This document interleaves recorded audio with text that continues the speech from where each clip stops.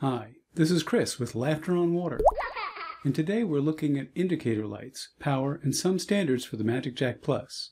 We'll be comparing the magicJack Plus 2014 to its predecessor, the magicJack Plus 2012. This is a short video, so let's begin. For starters, when I plug the 2014 into the Kilowatt EZ, it shows me that the device draws about 1/10 of an amp continuous. When I plug the 2012 into the Kilowatt EZ, the older device draws about the same number of amps. Next, I looked at voltage. When I measured directly from the 2014 power supply, I get a measurement of about 5.23 volts available to the magicJack. When I measure the two USB ports on the magicJack itself, the voltage is just at about 5 volts. For the 2012, volts measure just over 5 volts at 5.04. Next, I used my Gardner-Bender line tester to check the polarity of the phone jack. Ideally, the polarity tester should give a green light. The magicJack 2014 does not pass the polarity test and instead gives a red light. The magicJack 12 does pass, as seen with this green light. Next, let's look at the indicator lights. When we first plug in the 2014, we get a continuous blue light, followed by a continuous green light for about 10 seconds. Then the green light starts blinking on and off in a 2-second cycle.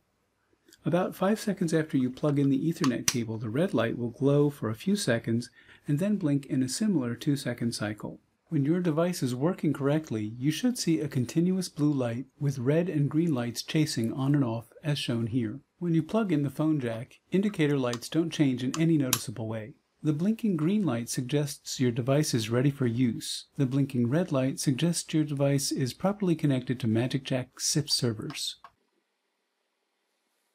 The 2012 has a single plus-shaped light port. When first powered up, the blue light remains continuous. In about 5 seconds, a white light slightly below the blue light will begin blinking in a 2-second cycle.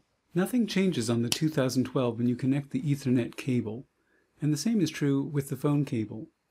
When you see a continuous blue light with a white light blinking from within the same light port, the magicJack 2012 is functioning normally.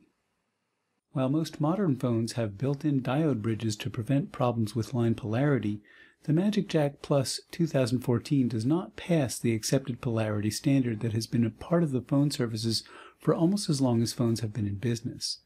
I doubt this was intentional because anyone who might use the device for non-magicJack purposes on a system that needs the accepted polarity standards would merely create a cheap polarity reversal cable between the phone and the device, circumventing the design flaw. I can only assume the flaw is unintentional.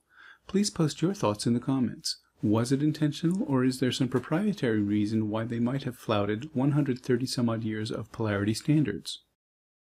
We still have yet to see how the USB ports and the SDIO port will be used. Previous chats with magicJack chat support suggest a future firmware update will give the device access to these ports. It's possible it could use an off-the-shelf SDIO card like the one from SpecTech. Unfortunately, this is a mini SDIO card. There are no micro SDIO cards available in the marketplace as of this posting, but who knows, a device that fits may be just around the corner.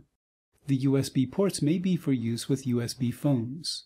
I've tried 2 old USB phones that work with Skype, MSN and Yahoo Messenger, and many SIP softphone apps, but the magicJack Plus 2014 currently doesn't recognize any of these. Let me know if you find one that works with yours.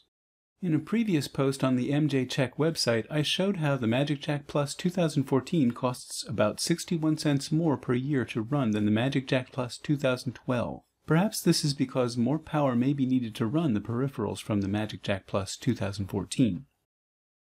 That's all that can be said of the magicJack Plus 2014 in comparison to the 2012 with regards to power, standards, and indicator lights. I hope this has been useful and educational. If so, please subscribe.